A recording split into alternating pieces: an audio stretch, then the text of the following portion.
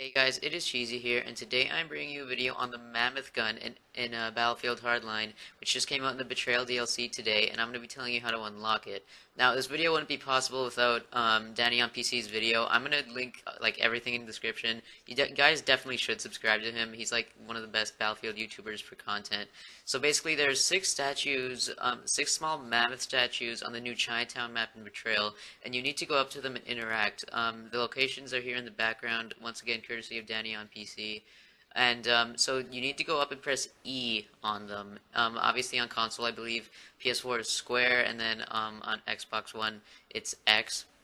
So yes, the locations are here. So just watch closely. I had to when I unlocked the gun, but the Mammoth Gun is a really cool gun, but the mammoth statues are pretty hard to find, even when you have the locations that I'm showing you guys here. But yeah, like sometimes you're on the market, like you will have to shoot away stuff. On the final one, you need to press a button, but the reward is worth it at the end. So you need the Mammoth Gun to unlock the Syndicate gun, and I'll be making a video on that. So stay tuned. Here's the button that you press, and then obviously you get to interact, and you get the Mammoth Gun. So I hope you guys enjoyed the Mammoth Gun itself. It has like full damage.